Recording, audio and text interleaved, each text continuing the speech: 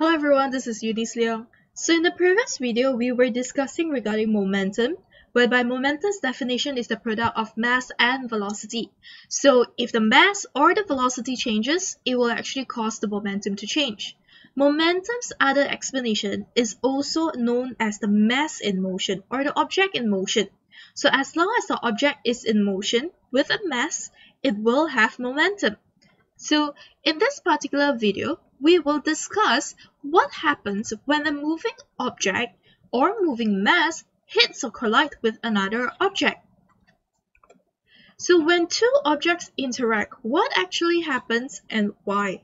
Alright, what actually happens is that when two objects is in contact, both objects will interact. And surely, when there's interaction, it will have forces present, because with that force, the object will change its velocity by changing its magnitude or direction. So when the velocity changes, it will also cause momentum to change, and the change in momentum before and after the collision is what we know as impulse. So let's just say, for example, in this situation, a ball is moving towards a wall. So the ball is moving with a velocity, hence it has initial momentum. When it interacts with a wall, it will exert a force onto the wall, and the wall will exert a force back to the ball.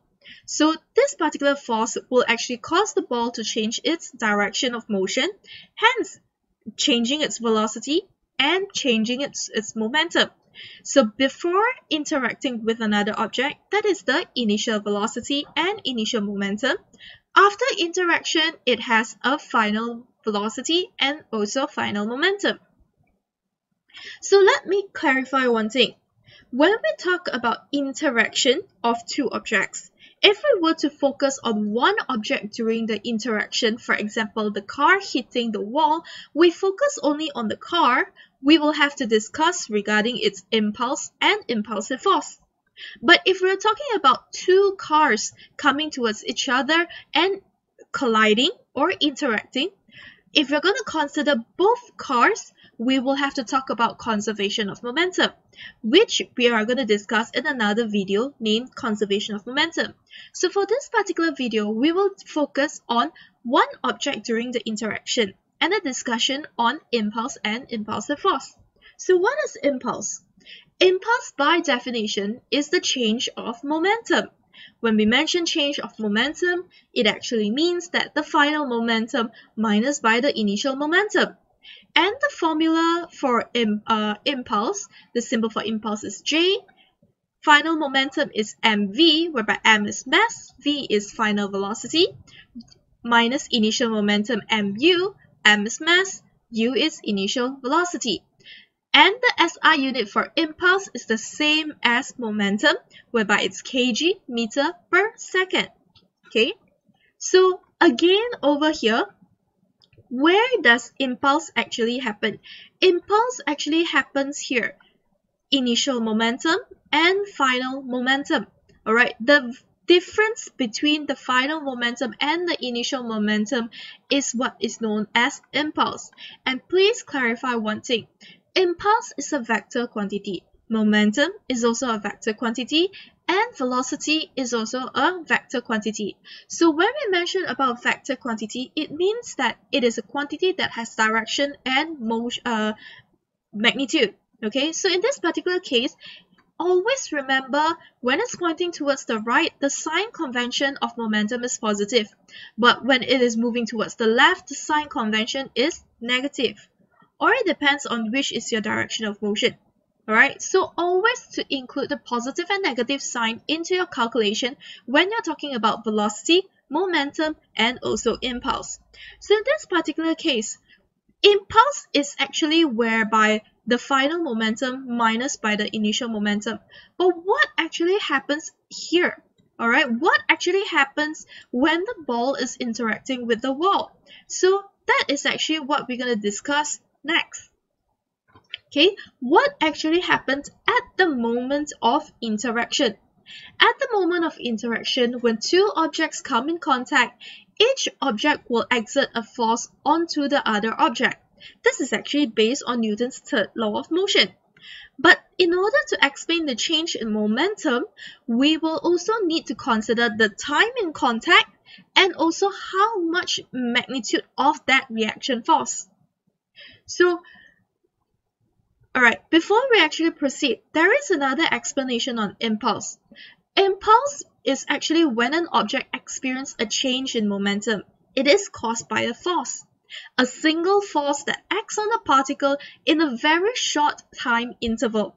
It is not a property of the particle. Impulse is not a property of the particle, but a measure of degree to which an external force changes the momentum of the particle. So this is the other explanation of what is impulse. Now, let's consider the time in contact when two objects is in contact and the force that is causing that particular change in momentum. So in this situation, a girl have a few balls with different materials. She tries to drop the ball onto the floor and notice there's some difference. Alright, we're going to use simulation to change the texture of the ball from soft material to hard material, and we're going to observe what happens to the time of contact. And also, what is the force, the reaction force that is by the floor onto the ball. So let's go to the simulation. Now, this particular simulation is actually from Java Lab, alright, created by Dongjun here, as you can see. So in this particular case, let me change my highlighter. Okay. Now, in the first picture, you will see the girl dropping the ball from the same height. And this second picture is actually where we have the ball interacting with the floor. And the third part here is the graph of the force exerted by the floor onto the ball and the time of contact between the two objects. So we're going to change the material of the ball by sliding this from soft to hard. And we're going to press start. Okay.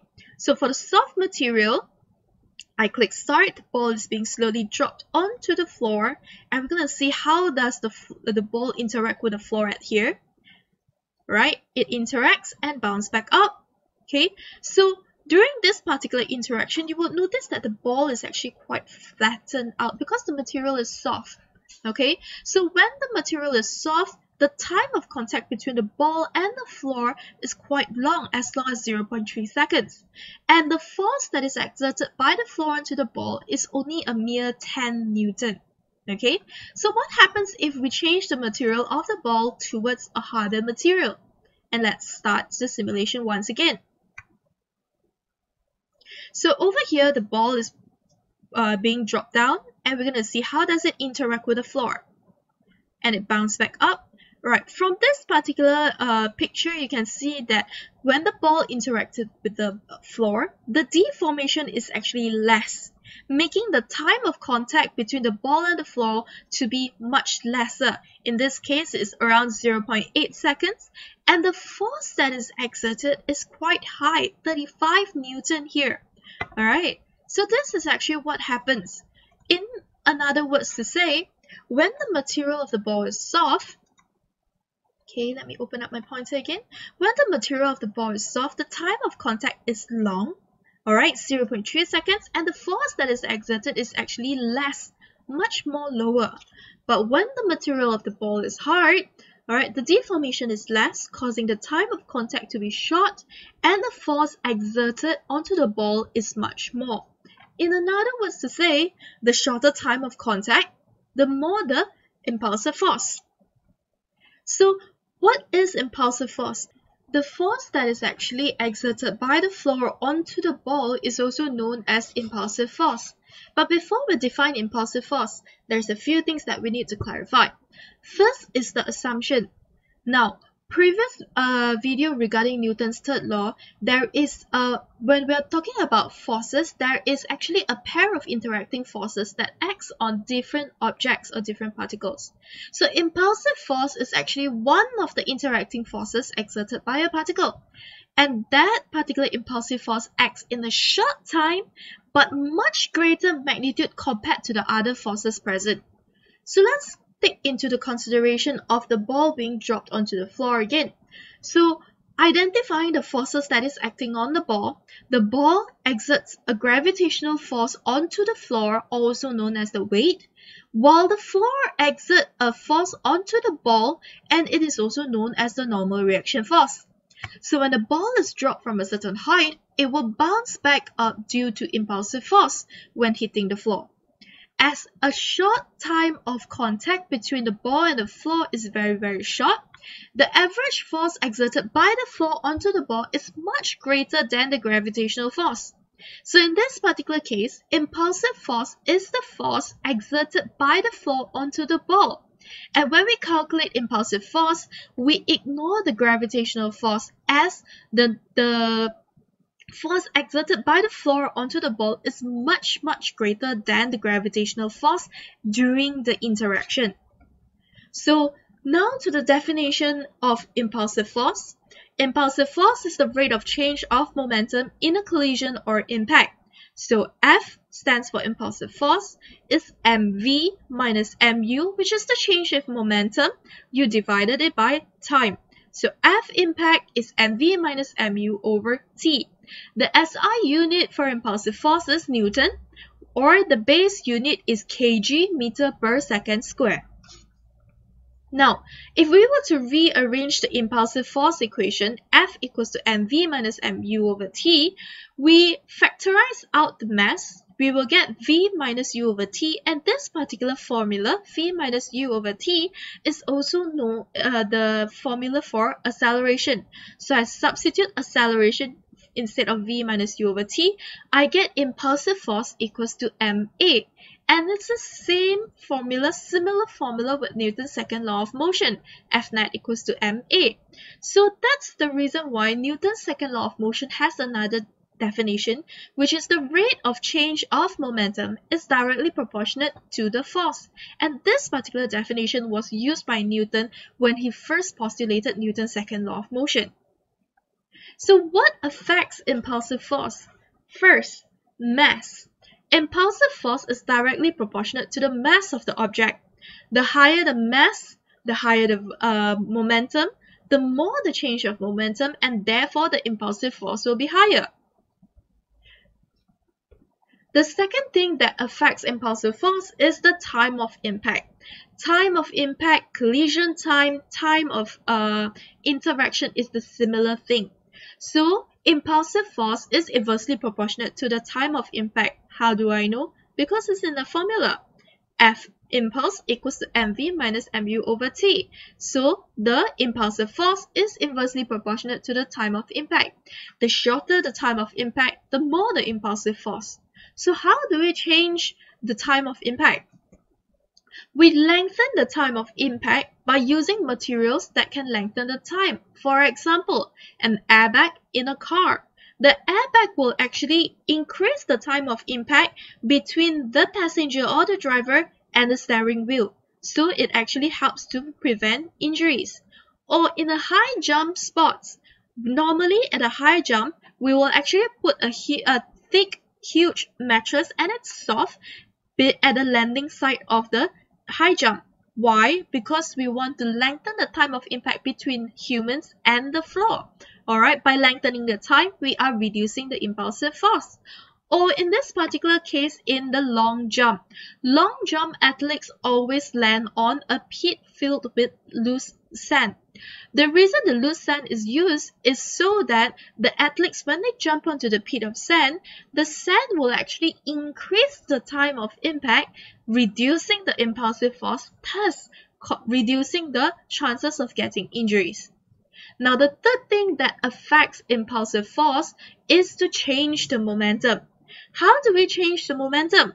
From the formula of momentum P equals to mv, we discussed regarding mass. So in order to change the momentum, we have to change the velocity. Alright, before and after it is moving.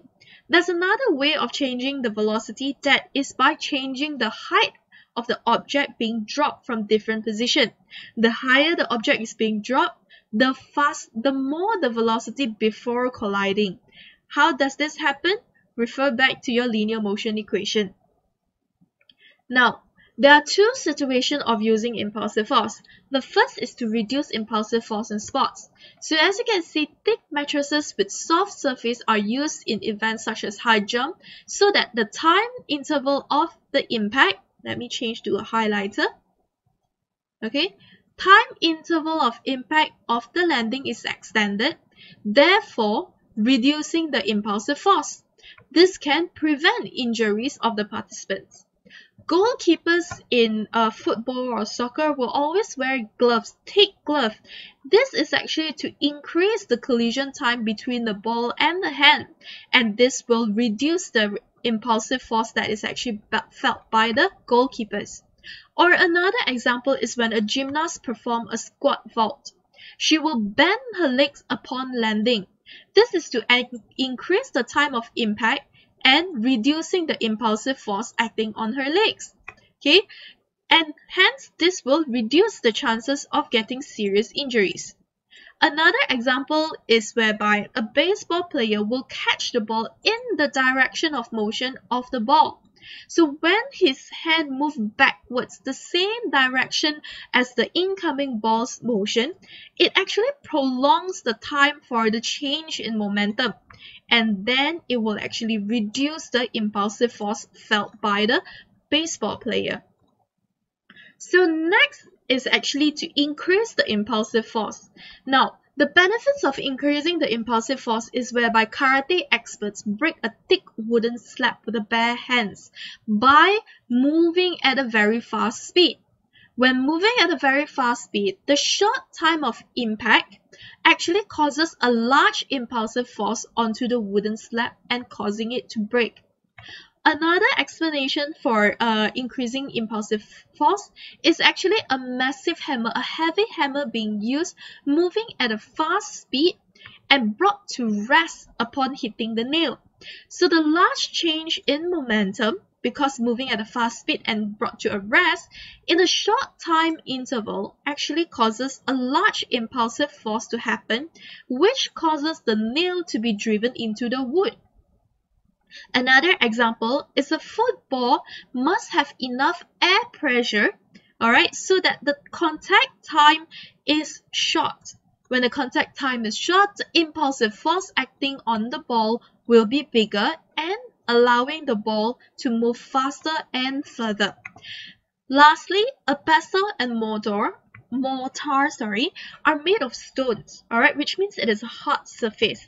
When a pestle is used to pound chilies, the hard surface of both pestle and mortar causes the pestle to stop in a very short time. A large impulsive force is resulted and thus causes these spices to be crushed easily. So that is actually the explanation for impulse and impulsive force. I hope you have learned and understand what is impulse and how do we modify impulsive force. There's another video that actually shows on how to solve problem regarding impulse and impulsive force that you can watch in the link below, alright, or you can find it in my playlist. So once again, that's the end of the video.